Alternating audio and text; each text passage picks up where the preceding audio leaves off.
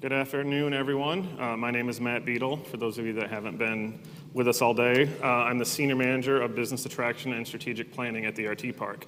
Welcome to our last panel of day one. This is our panel on telecom in the 21st century.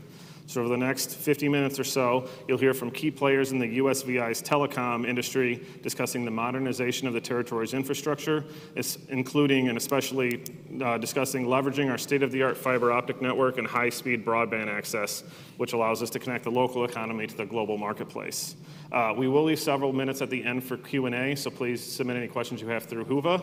And with that, we'll just get started. So to my right, we have Morris Reed, who's Chief Technology Officer at VIA, Troy Weitenheimer, co-founder and president of N-Test, which is a RT Park client company. And with us remotely is Stephen Adams, president and CIO of VI-NGN, which is the Virgin Islands Next Generation Network. So we're just going to have a conversation, talk about the kind of telecom infrastructure and the VI, lessons learned from the last few years, plans for the future, stuff that is very important to tech companies that maybe want to set up down here, because obviously fast, reliable internet is probably the most important thing to your average technology company. So first question I have for you guys, the 2017 hurricanes, they were very devastating to the USVI, had a severe impact on the infrastructure here. Good afternoon, everyone. My name is Matt Beadle. For those of you that haven't been with us all day, I'm the Senior Manager of Business Attraction and Strategic Planning at the RT Park. Welcome to our last panel of day one. This is our panel on telecom in the 21st.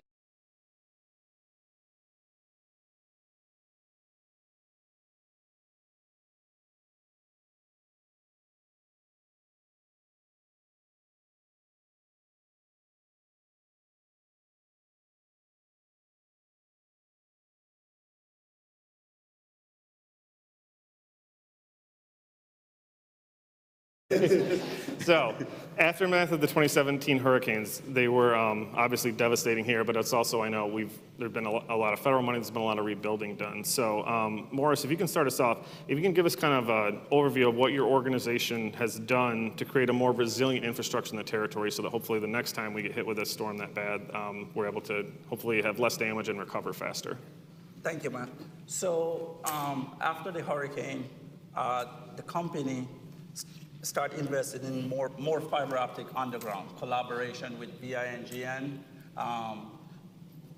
dropping more fiber underground and activating those links, and just start looking at the entire network, looking at power systems, looking at monitoring systems, and just building more resilience into the network. Okay, that's great. And then, Stephen, can you talk a little bit about what VI-NGN has been doing for the last few years to kind of fortify and make the telecom more resilient? Yes. Good afternoon, everyone. VI-NGN has, as Darrell Wade spoke earlier today, is managing the middle mile for the territory, and our aim is, of course, provide lower prices for the ISP so that they can then provide services to the end users. We do not provide end user services, only to the ISP community. So we've been doing a lot this past year in building resiliency and extra capacity in our network, and we're also embarked into a new venture where we're providing community Wi-Fi throughout the territory under an initiative from Governor Bryant and two different government grants, one being a CARES Act grant and the second one being an ARPA grant for Wi-Fi. And in the future with NTIA, we'll be expanding our middle mile for the ISPs, as well as getting into new infrastructure with 5G and other technologies. Great. And then, Troy, I know you're a little bit different here in 2017, but by the nature of what you guys do, obviously you've dealt with storm damage and things like that. So can you tell us about how your company works, your product, and how you think it can add resiliency to, in addition to the other work that's been done? Sure. What our product does is it monitors the physical fiber. So when a hurricane comes through, or whatever it might be, earthquake, any kind of thing like that, and it damages the fiber, our product identifies the problem, and it locates it, and it puts it on a map. And a good example for the Virgin Islands here is in New York. We had a customer, a carrier, and when Hurricane Sandy came through, they were using our product FiberWatch to monitor their entire network. And before the hurricane hit Long Island and New York, they could send the people responsible to do those repairs home with their trucks. And at home, as the hurricane went across, they could see on their phones what fibers were broken and damaged and where it was and which ones they were responsible to repair. So immediately after they had the green light to do the repairs, they could go right to location and fix those problems. So it results in a more resilient network, getting the back up and running quickly when things like that happen. Yeah, no, that's great. And your technology also, I know, underwater cables are a big concern here as Right. well. And I think you said they're pretty accurate at determining those issues as well. Yep, exactly. So we have equipment here on St. Croix and on St. Thomas. And also the network is being monitored from Miami. So we have in Miami all the islands going down to South America, Central America, Mexico, and it's all undersea cables, and we monitor that. So if there is like an earthquake, a fiber drop, an anchor drop that damages the fiber, we've even got pictures of sharks. So sharks will grab a cable and mess with it and maybe cause a bend to it. Yeah, they give out they have equipment in there, and it gives out some sound waves that come off there, and it can attract a shark. So we actually have a photo of that. I hope we should put it on our website. But anyway, of a shark grabbing onto the cable. Yeah. And, it kinks it, and then our equipment can show where that's at. They can go to that location and fix it. Yeah. A shark isn't going to break it, but they can damage it. Right. Yeah. No, that's really handy. And how accurate? I think you told me how accurate relatively. Yeah, so optically it can detect. Now this is more like in a lab setting within 3 meters. Yeah, I mean, so it's when we're talking very ocean, close. though, if you can get within 3 meters, you're going to be well within the ballpark. Yep, So, exactly. and then I also want to introduce. Thanks for that, Troy. That's very cool. Charles Jakeways from Liberty Broadband VI arrived just a couple minutes late. So we'll move on to question 2, and I'll loop you back in, Charles. Okay. Question 2, okay. So we talked about kind of rebuilding what we've learned from 2017, but I want to looking past that. What new products, new services, kind of new things that you developed that you're excited that you want to put that are potentially it would be available to our TPAR clients, in the near future, either now or in the next few years that you're kind of working to develop. Charles, do you want to go first? Sure. So I'm basically working off talking points. So I'm going to jump into the spot where this works. Okay. Last year, our previous leadership from the original Broadband VI founders team took up upon themselves to apply to be awarded a multi-million-dollar grant from the SEC to be applied to a territory-wide fiber to the home project. To be more precise, this is buried fiber optics applied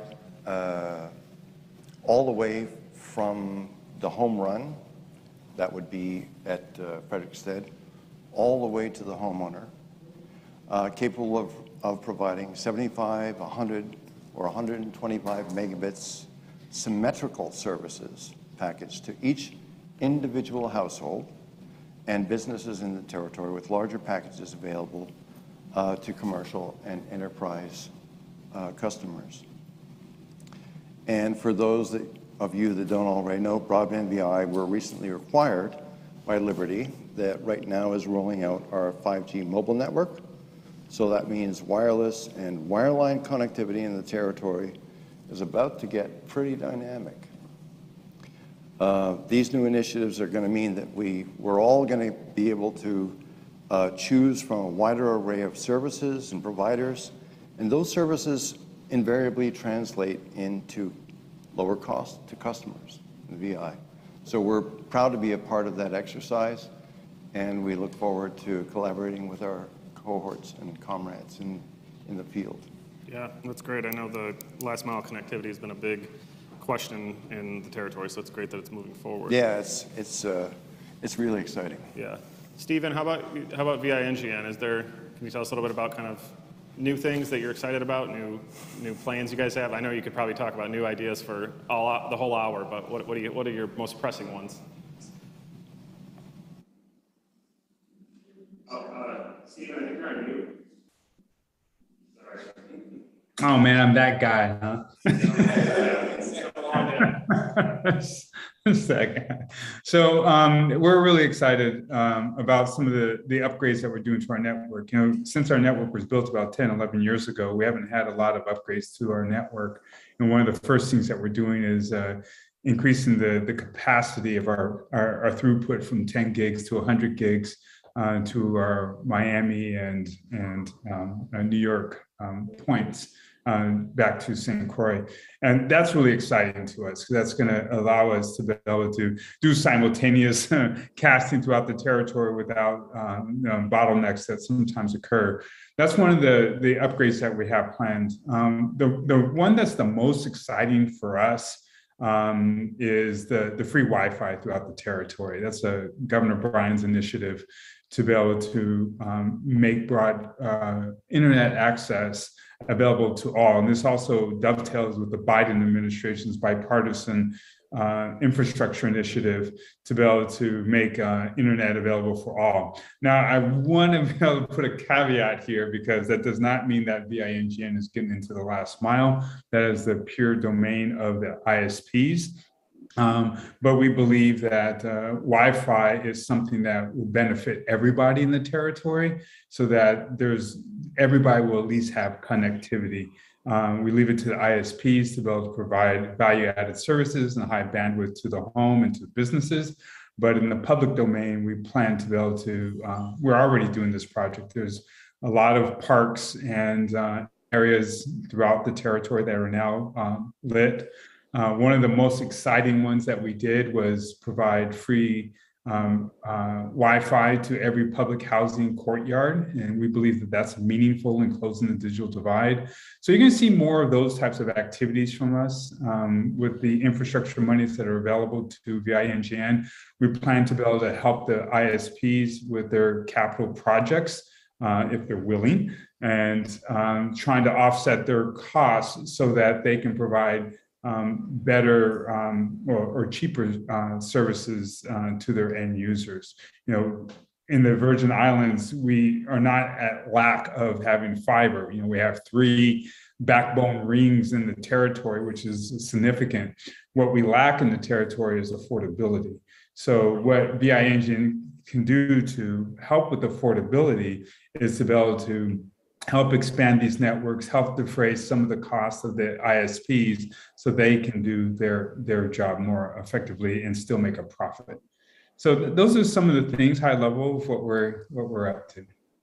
Well, that sounds great. I think anything that, digital divide is a very big issue. It's something when we want to do VI STEM kids, when we want to work with entrepreneurs, sometimes they don't have reliable internet access out of their homes, so they have to come to the co-working space. We have to bring them to other locations, and anything we can do to kind of extend that is great. So that's great to hear. Yeah. Morris, do you want to talk a little bit about VIA's plans? As you know, VIA is a full service telecom provider, wireless, fixed. We have done a year and a half ago, major upgrade. We can deliver 1 gig service to any home in the VI, and 1 gig symmetrical to any business. As far as the wireless network, the same wireless network, we stand up very quickly after the hurricane, deployed over 10,000 mobile gateways, stand up 25 plus Wi-Fi centers, call centers. So VIA is not just a telecom provider. We are a solutions provider. We do HPVX, IP office, managed services, team solutions. So we're a full service provider. We use our wired network and our wireless network to back up each other, right? Yeah. We have a service now that we provide to the businesses. You buy the fixed services, and we implement the wireless backup, which is a seamless cross over if you lose service on one side. I think that's very important for businesses, you know, going forward. What else can I say about the network? We're a full service telecom provider. Whatever service you need, we have, you know, we're part of AT&I, which is a national company. So we leverage our sister companies to deliver solutions, software development, and many other services. So we're not just a telecom company, as a lot of people think. We're a solution service provider. Yeah, no, that's great. That's like I said, you know, tech companies need a lot of redundancy when they're getting set up. So that's good to know.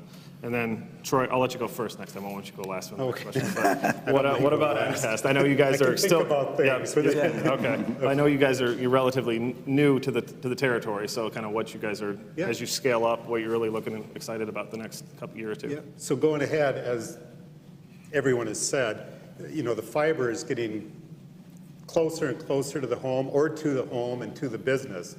And our role is to make it easier for these people to have their networks being reliable, dependable, and when things happen, and they do happen, they always happen everywhere, there's always fiber breaks, so they can identify that and fix it quickly.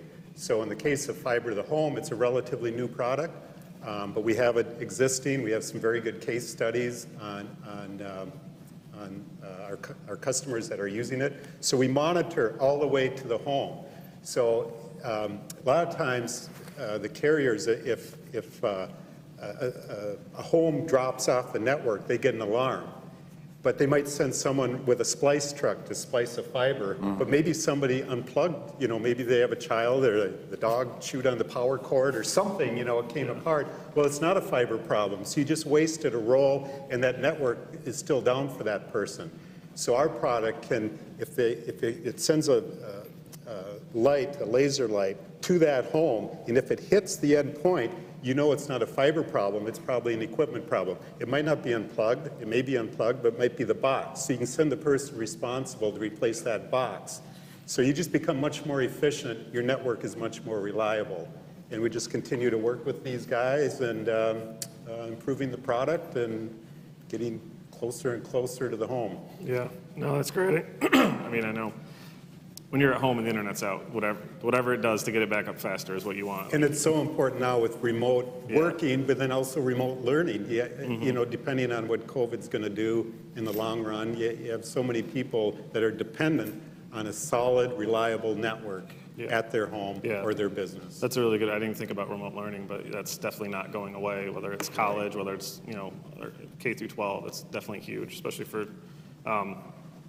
summer school and things like that when kids really need to get caught up. So that's great. Exactly. Yep. So okay.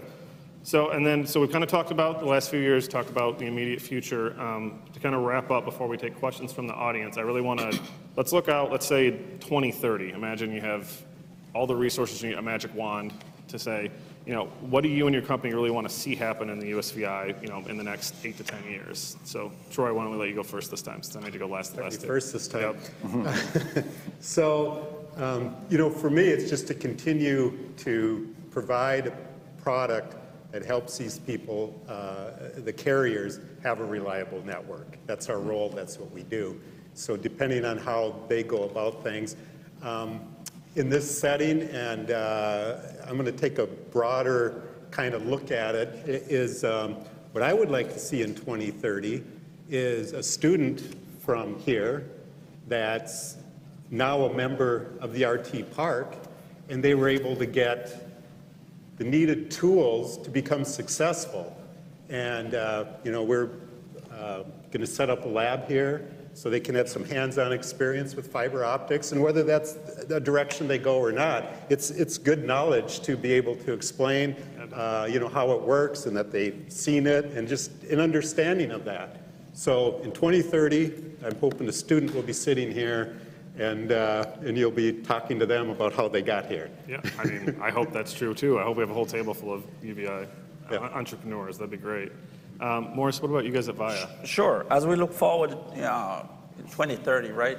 Right now, we look at our 3 to 5 years plan, because the next 10 years, the technology will change a lot. Yeah. So we're putting in systems that is adaptable, That's future-proof, so whatever come in the next few years, we can integrate it. So for example, we already have our plan to roll out 5G.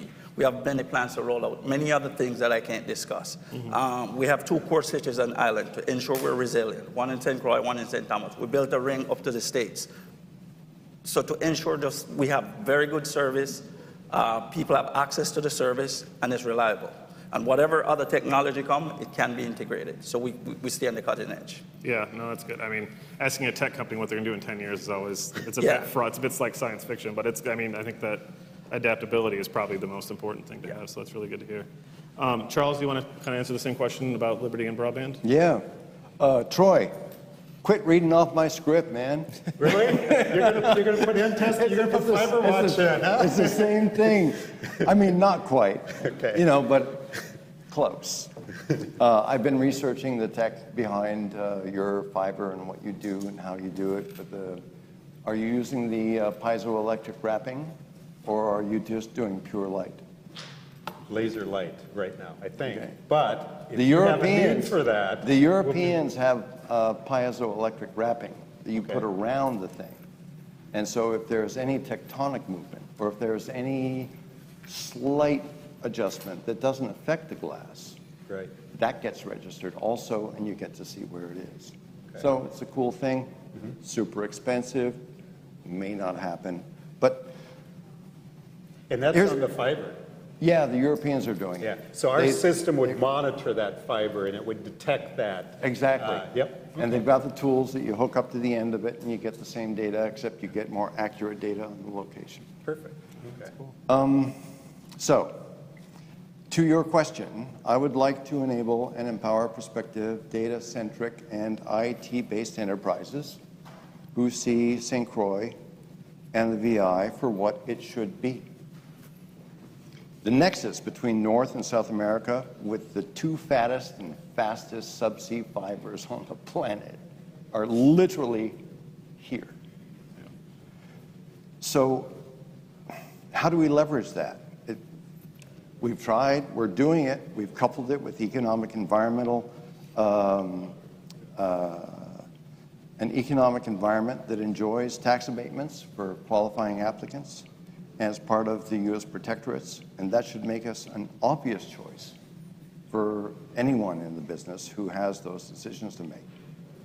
With them will come economic opportunities for Virgin Islanders in those industries, which are, generally speaking, portable vocations, which would give them broader horizons and opportunity for world travel and expanding their horizons and bringing them back home to us, which would make us richer for it. To make that scenario truly exceed expectations, however, we would also have to solve a few other minor details, like providing a higher caliber of vocational and professional education in the training in the arts and sciences, getting our energy costs more in line with stateside rates and reliability, and improving our healthcare system and infrastructure. But hey, you said all resources Yeah, you need. magic wand. So that's my wish for Okay, us. great. Stephen, before we go to questions from the audience, do you want to kind of take us home with your vision for 10 years from now? Sure.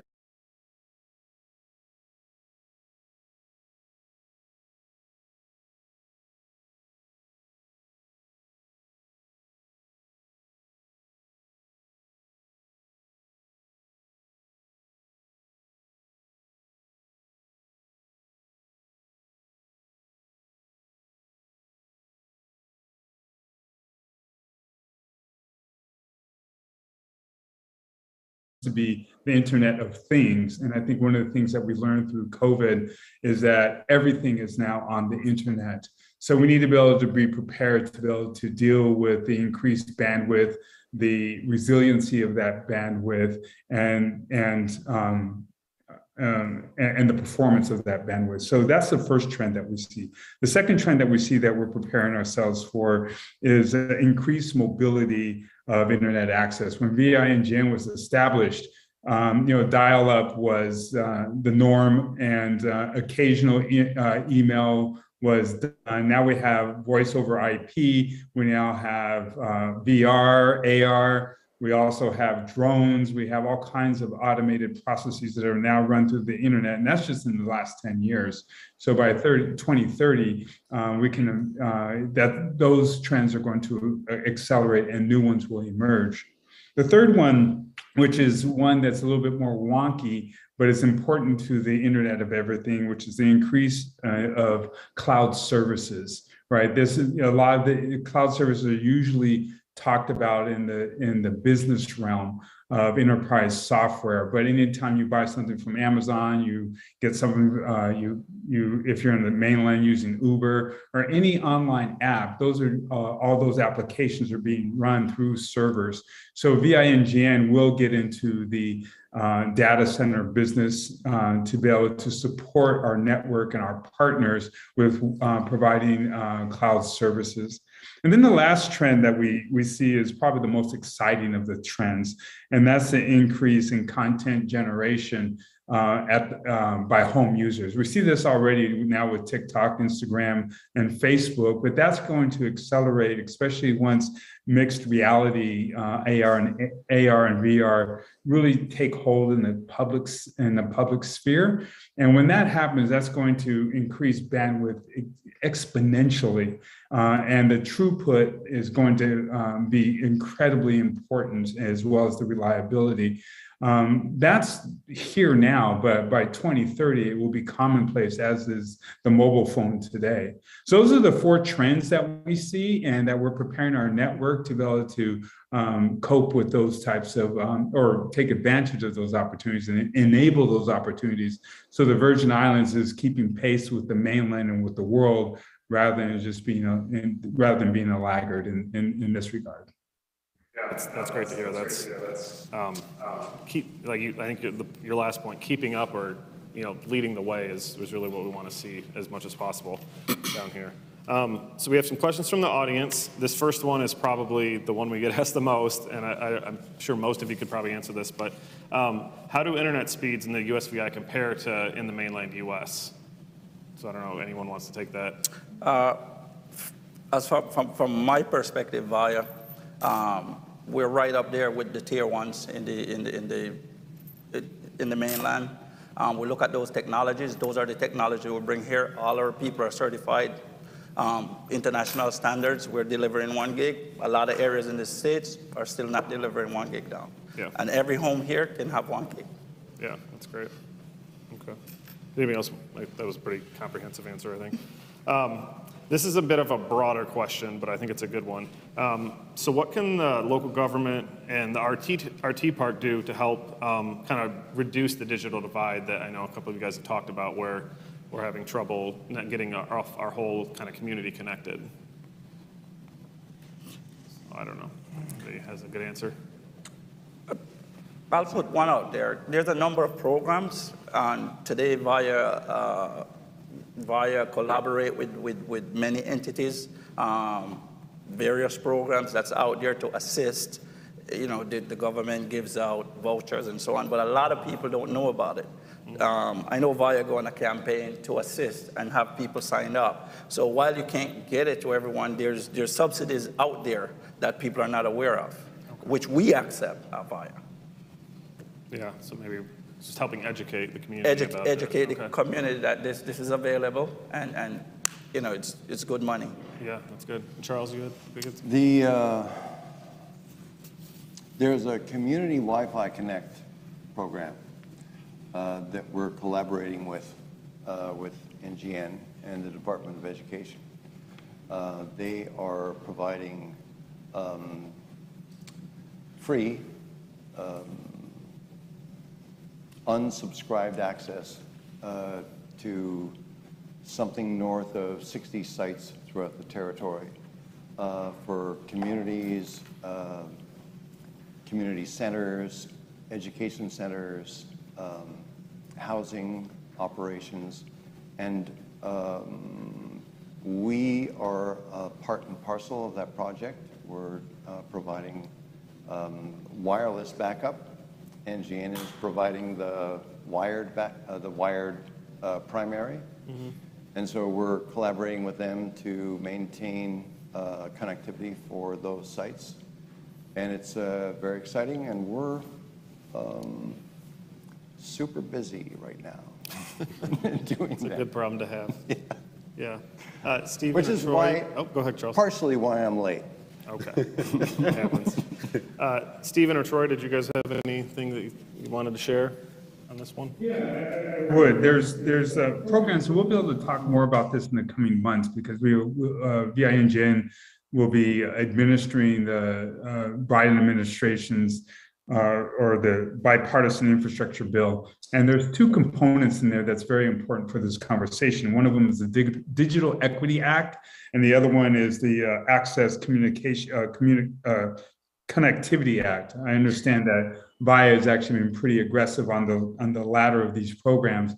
The ACP that it's called is basically a $30 subsidy for low-income individuals to be able to buy a high bandwidth for $30. The aim is to be able to have a package that's free for them. And then there's the Digital Equity Act,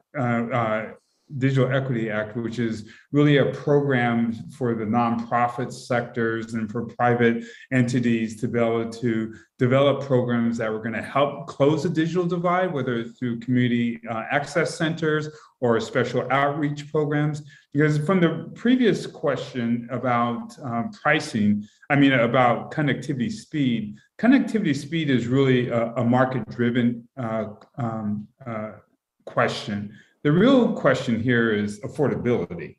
And I'm keenly focused on affordability because once you start making the internet affordable, just by making it affordable or free in a lot of instances, you close the digital divide because now you're enabling more people to be able to have access. At the end of the day, it's an access game. And access is all about affordability. It's not about speeds, it's not about widgets, it's not about bits and bytes, it's about affordability.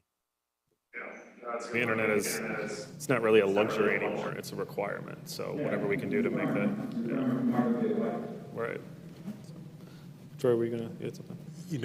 I'm not on the carrier side, Yeah, that's what. but I agree with all that. When the U.S., mainland, when they built up, when they electrified and put electricity throughout cities, or they put city water in, they didn't put it to only certain homes. Mm-hmm. They put it to all the homes, and that's what needs to be done here. It's very critical, and if you don't have access to a reliable network, especially if you're a student and the school is shut down, you're falling behind. Yeah. And it's Yeah, that's a really good analogy, I think, to other kind of things that we just take for granted that haven't always been widely available. So this is a good one that I think you guys will all enjoy answering. So what types of career and educational choices are good for if you want to work in telecom? So if I'm just graduated high school and I'm going, what should I be studying? What kind of opportunity should I be seeking out if I want to work in telecom in the future? Not me, I'm saying a hypothetical student. I'm happy with the RT Park. I got one. Yeah. IPv6. We're running out of IPv4 addresses. We're not going to be able to do the IoT or the IOE without IPv6. Okay. Do you mind so everybody knows what IPv6 is? There are two different protocols. IPv4 is the one that we are starting to learn a little about. It's that really long phone number that some of them work, some of them need to get translated into a public IP. The general public is just now starting to get a handle on what that is and kind of sort of how it works, and they're fiddling with their routers and they're figuring it out. Mm-hmm. But now we're starting to add tens of billions, hundreds of billions of new instruments in the Internet of Everything. Yeah. Cars are going to have like 300 data points, and they're all going to want to have individual IP addresses, addressable addresses. That's routable addresses. So that's the new hurdle that's going to be coming up on us in the not too distant future. We have challenges ahead of us, and if you thought IPv4 was hard, it's got like real numbers with real octets that you can kind of figure out.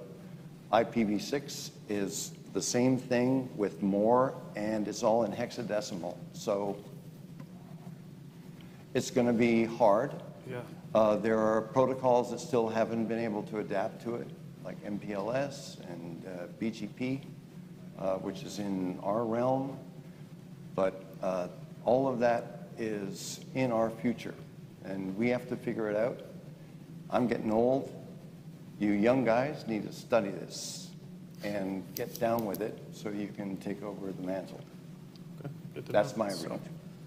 I'm sticking with it. One of my challenges is really finding quality entry-level, you know, I would say young people that's ready to learn, be inserted in a program, have what it takes to start the job. Not just the one sitting behind a computer, but actually doing the installation, the trade level. Because the people who do installation is no longer just pulling cables. You have to understand, you know, probably not IP to some degree, but you have to understand a little more. So having people with the requisite skills to come in and start learning technology, because the technology is so broad and so many things happening at the same time. You know, you're dealing with a gateway, you know, you have to be dealing with IoT services and so on. So having people having the basic skills and knowledge and ready to absorb, because for example, VIA, we have many trade-in programs for each tech level that comes in, but just finding people with the requisite skill to insert in the job and ready to go. Okay. So you have a lot of on-the-job training, really, just more of it's kind of a general technical aptitude and a willingness to learn? Is that kind of the- Exactly, because Okay. we have programs for each level of, you know, whether technician, engineer, so on and so forth. Yeah. We invest in our employees a lot in terms of training. But finding the you know, like I have positions out there, it's just hard to find people who has just that base knowledge to come in and be ready to learn. Okay. That's where I think my challenge is, Gotcha. as far as that's concerned. Troy or Stephen, is there any other career advice? Yeah, I always look at it, I struggled with school. You know, I'm kind of hyper. I have a hard time sitting here right now this time. We're almost done. Don't worry. We're almost done. You're doing great. And yet, I'm sitting here, you know, and I wasn't good at math, and I think some people might be thinking, well, I can't go into that. It's fiber optics, it's telecommunications, it's physics, it's whatever. It's a broad industry.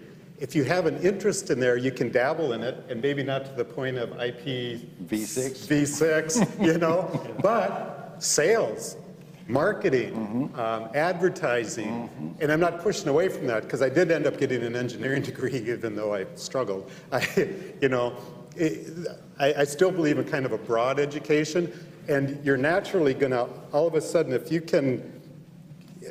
you're drawn in that direction, you've got a skill there that you weren't aware of. Right. You know, but if you just like, I have no clue about this, but he's out, you know, having fun with his friends and talking and chatting about telecom, he could be a sales guy, you know. So there's a lot of positions out there, technical and non-technical.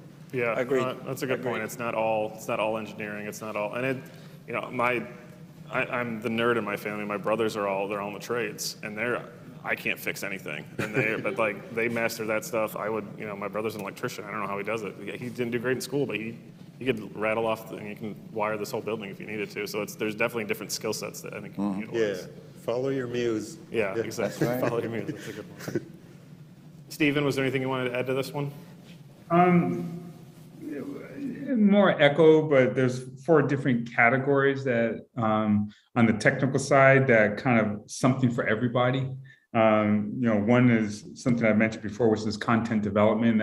That goes to our keynote speaker this morning about, you know, everyone's now a director, a videographer, what have you. So the content development is part of telecom now. It didn't used to be, but now it is. Software development, of course, app development, on mobile devices is the second, and the third one of the easiest would be network management for those who are inclined like that. And then the last one, which is kind of an obscure one, but those who are more adept with data, which is data visualization, right? We have a crunch of data that's out there now. And all these devices of the Internet of Things is throwing off a lot of data, and the data needs to be analyzed. So those who are analytical like that, the world is their oyster. And all four of these areas pay extremely well. Yeah, I can echo that. I was at policy school, and data analysis is a part of that. And the kids who really went into that, they had like IBM jobs waiting for them, because the rest of us are, public sector, we're doing all right, but they're doing very well if you can really get into R and Stata and things like that, and really be able to do something with all the data that's floating around out there. That's huge. So we just have a couple minutes left, so I don't want to dive into any of these other questions because they're kind of involved. So yeah, thank you all so much to all the panelists. This was really educational. I really liked it. I think hopefully our people at home learned a lot about, one, internet here is just as fast. Two, we have a lot of very exciting things coming down the pipe, and a lot of very smart people and very kind of enthusiastic people about telecom down here. It's just one kind of section of when we talk about the tech ecosystem, but it's probably the most important, because you can't really do the rest of a tech hub if you don't have solid infrastructure to start with. So we really appreciate it.